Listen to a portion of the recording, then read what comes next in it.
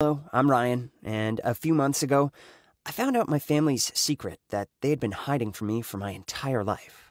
And this secret was my uncle. You see, my parents are pretty conservative in almost every way possible. They wouldn't let me dress like I wanted to or listen to the music I liked, but I would still do it in secret. I would wear something normal in front of them and in school. Then in the evening, when I would get the chance, I'd wear something cool, what my parents would call rebellious, and go hang out with my friends and attend a concert or something like that. I always wondered why I was so different from my entire family. But it turns out I wasn't the only one. One evening, I went to a small open mic event. You know, anyone could sing or recite poetry or tell jokes. Anything you wanted to do, basically. And imagine my surprise when a man got on stage with a guitar. He was wearing really bright clothing. He had long hair and earrings, and it was my dad. I couldn't believe my eyes. And then, when he started singing, my ears either. He was such a good singer, but it felt like a dream. I went up to him afterward and cautiously asked, "Dad?" He stared at me for 5 seconds, and his face slowly changed. His eyes widened, and a surprised smile appeared on his face. "Hello, nephew." "What?" He explained to me that he was my father's twin brother, Nicholas, and he was visiting our town for the first time in many years, and would be staying for over a month, maybe even 2. He was really happy to see me, and we talked for a long time. I finally asked him why I didn't know about him. He was hesitant and decided that it was better for me to not know. Then he gave me his contact information for if I wanted to hang out with him later. I really wanted to find out the truth, so I decided to ask my father the next day, but I couldn't tell him about the concert, so I lied and said that I just saw Nick on the street. Dad got furious, like red in the face, and he even clenched his fists, finally saying, "Never, ever talk to him." Then Dad told me the whole story. Nick was always weird, like he would be rebellious, go against their parents' wishes, dress, and act however he wanted. It was awkward, because it was like he was talking about me. And then he revealed the true reason why nobody ever talked about him. My uncle stole a large sum of money from my grandparents and ran away, and my father had never talked to him or seen him since then.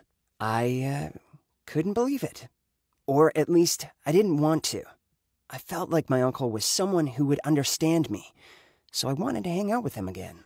So the next week, I went to the open mic night again, and he was there. He played some music again, and afterward, I decided to ask him why he stole that money. He really didn't want to answer me, and he changed the subject. He told me a lot of stories about his life and travels and promised to teach me to play guitar until he had to leave our town again. I really didn't want him to leave, because at this point, it felt like he was my real father. After a week or so, I went to the open mic night again, because I really liked that place. We were walking down the street and chatting when my parents' car arrived. My father got out of the car, furious. I guess someone had seen us and told my parents. My father started shouting at me and dragged me into the car. Uncle Nick was just standing there, and he was a little bit scared. Then my dad got really close to him and put his finger on Nick's chest. He said, "Keep away from my family." As we were leaving, Uncle Nick was looking at us with a very sad look on his face. I begged my dad to reconsider, but he wouldn't listen. Of course, they banned me from going anywhere except to school. He also took away my phone and blocked Uncle Nick on my Facebook page. He blamed Nick for my changes. Well, in fact, I had been like that for a long time already. My dad was always angry and barely talked with me, and I felt like it wasn't fair that they took away everything I liked and what made me, me. I tried to express that, but my father would just say, "You will never be like him."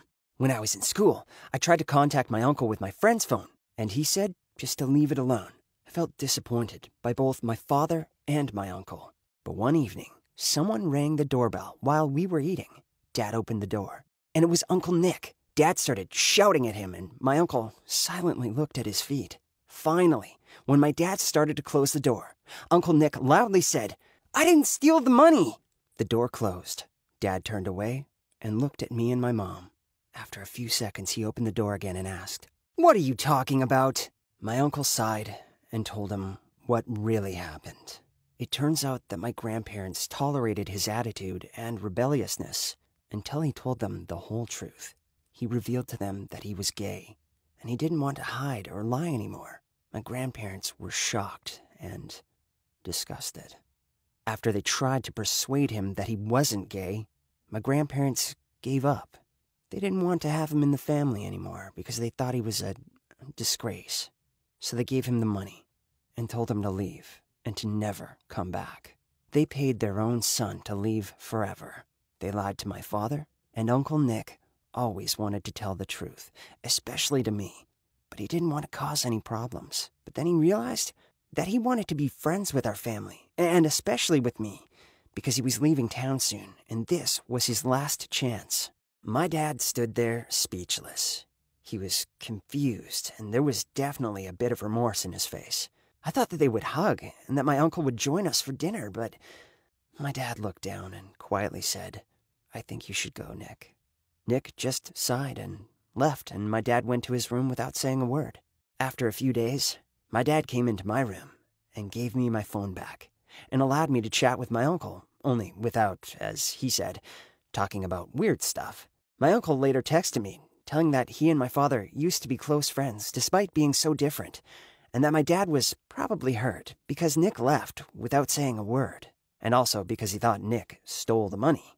I slowly started to dress and act like I wanted to. Not so much that I'd shock my parents, but little steps, you know? I want to visit my uncle once I'm 18, and I hope that my father will make peace with him eventually. At least I know that he loves his brother, even if he is confused right now. There are so many different people with different stories in the world, and I'm glad I shared mine. Like and subscribe if you liked it. And if you have something to share, do it.